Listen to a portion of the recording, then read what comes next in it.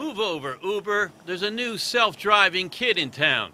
Ford Motor Company is taking a $1 billion stake in a Pittsburgh startup called Argo AI, now one of 4 local companies developing autonomous vehicles. And tomorrow, Argo will be announcing the building of a headquarters here in the Strip District, solidifying Pittsburgh's position as the world leader in driverless technology. That type of investment's coming here to Pittsburgh because of the talent and the resources that are here.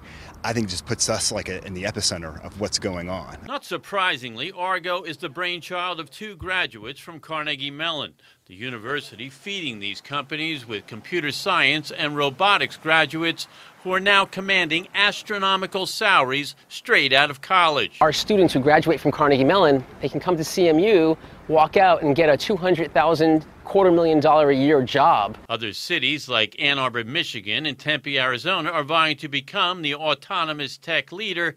But Harry Chosit, a professor at CMU's Robotics Institute, says they can't match Pittsburgh. We have a unique expertise here in Pittsburgh centered around robotics, artificial intelligence, and vision.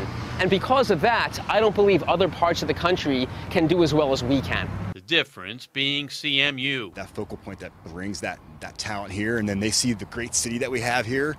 Why would you not want to stay and work at Argo or work at Uber? And CMU has become the breeding ground for tomorrow's millionaires, the driving engine behind Pittsburgh's tech revolution.